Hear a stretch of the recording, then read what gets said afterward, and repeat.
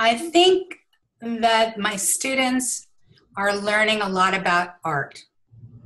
So I pull out art books and I'm teaching things that you would learn if you were taking a watercolor or an oil or a pastel class. I'm teaching all those art concepts while they're taking the class.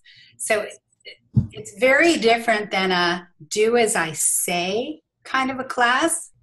It's more what's the foundation that you need to have and how can you apply it?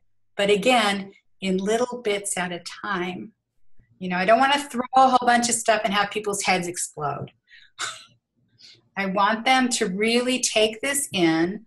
And sometimes, you know, you'll have assignments that says go out and photograph all of the roses you can find in different light at different times of the day.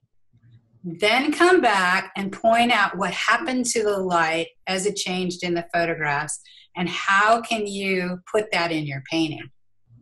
So those are the kinds of things that I have in my class, and I think that's probably very in-depth as an art class, and Alcohol Inc. is our medium.